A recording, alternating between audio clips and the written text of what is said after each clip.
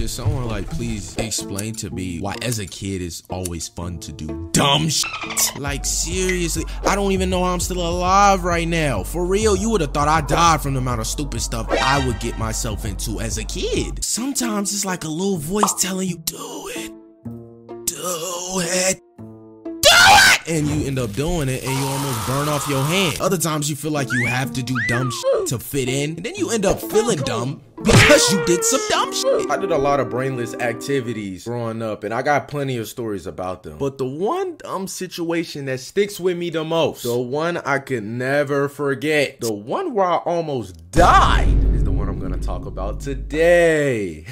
So flashback to some years ago, and I'm a wee little boy playing with my little toys. I got my little action figures, and I'm watching Dinosaur Train, Life is Good. Now my older brother Jeremiah comes up to me, he's got that I have a horrible idea that is probably gonna get us in trouble face. And he's all like, I have an idea. I'm already not feeling this idea. If you watch some of my old videos, you'll understand that my brother is the one that got me in trouble for stealing my mama's money, so hell no. So I continue playing with my little toys, and my brother says, I got a way to sneak in mom's room. And I'm like, huh?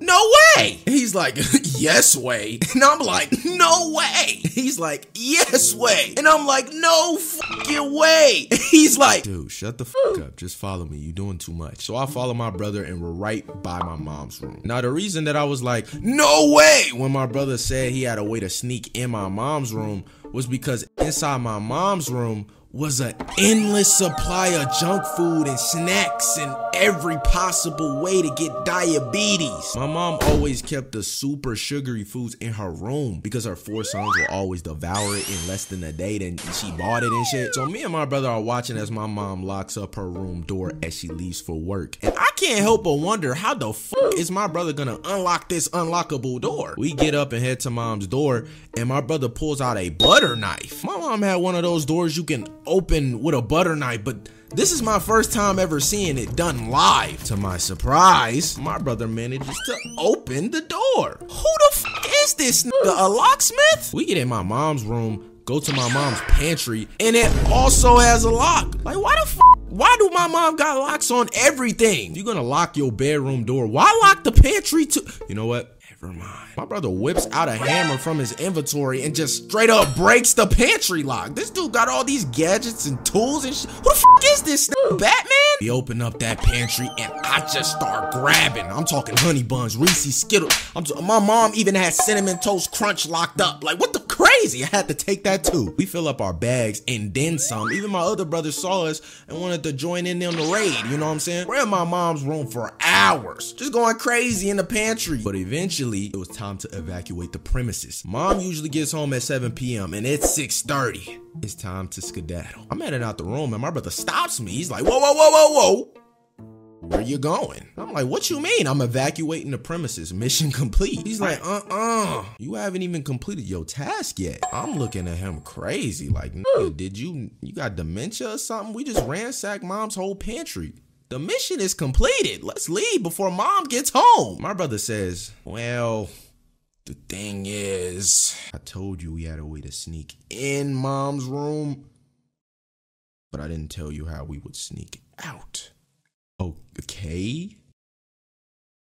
I need you to stay in mom's room and lock the door from the inside. Wait, what? Why? I'm not able to relock the door with the butter knife. I can only unlock it, which means you have to stay and lock it from the inside. At this point, I'm in full-on bitch mode. I'm starting to sweat, hyperventilate, and all of that shit. It's in full effect. Yo, what the fuck? Mom gets home in 10 minutes. I can't stay here. I'll be a sitting duck. Relax. You won't be caught. After you lock the door from the inside, you're gonna leave the room through mom's window. Mom's window? A little context. My mom's window is like on the 3rd floor. The 3rd floor. That's like 80 feet, basically. I'm gonna die! I'm gonna die, for real! You're not gonna die. Just lock the door when I leave and go to the window. I'll be right there. Okay.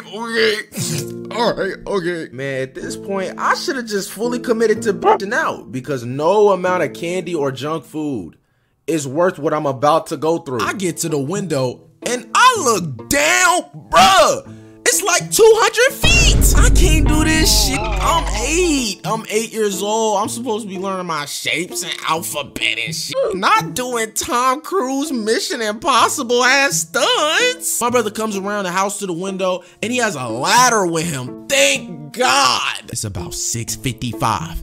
If I'm still in here when mom comes home, then my ass is grass. My brother holds the ladder as close as he can to me, but my 8-year-old legs, I'm too short to reach it. He's like, it's okay, just let go and land on the ladder. Are you sure? Yes, dude, I got you. Are you really sure though? Yes, nigga, how many times I gotta say it? Well, I'm fucking scared, so I don't know. Can you hurry up? I think mom just entered the neighborhood. Don't rush me. Well then hurry up. I'm trying. Fuck? I can't do this. I'm too scared. What are you doing? Hurry up. Mom's home. What the hell is going?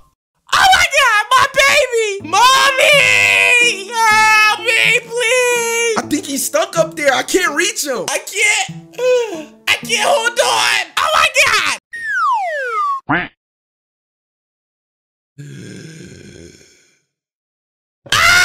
My ass fell 200 feet. Not really, it was like 12, 15 feet, but same thing. Now I'm just crying and my mom's holding me, but I'm still crying, bro. I'm supposed to be watching Dinosaur Train. I'm not supposed to be parked doing this, doing hoodlum ghetto activities. Somehow, some way, I managed to walk away without any broken bone, major injuries, none of that. Just some bumps, bruises. My mom took care of me and treated me for all my wounds, you know, that's like a mother's love. On the flip side though, my brother got his ass beat for making me jump out a 200-foot window. Not really, but you know, same thing. And about a week later, after I fully healed, I got my ass beat for jumping out a 200-foot window. So all's well that ends well, I guess. But there are some key important lessons that I want you to take away from this story. And that is to always trust your gut and never give in to peer pressure. That shit lame as hell anyway. Even being as young as I was, I still knew in my heart, in my soul, in my gut, that what I was doing was wrong and dangerous. But I let my older brother get into my head and peer pressure me into doing something that's just foolish. Even when I knew in my gut that it was wrong. So remember to always follow your heart and do whatever your gut tells you to do and not what someone else tells you to do, because you don't want to end up falling out of a 300-foot window. Not really, but you know. But my name is Straight Up Ty and I love each and every one of y'all, and I'll see y'all in the next one. Peace, nigga. What you talking about? My name is Straight Up Ty and you're watching Disney Channel. Y'all remember that shit? Y'all probably too young to even remember that shit. Y'all niggas, some niggas don't even remember what Disney Channel is. Are you fucking serious? That's crazy. Pop outside 2 G's in the sprinter. Sometimes songs wear jeans in the winter. You stuck on one song, I serve beans in the middle. You remember those days I was stuck in the middle? Hey, I remember those days I was broke as a joke. In them trash ass apartments I was living with a rope. Once a nigga hit $1 million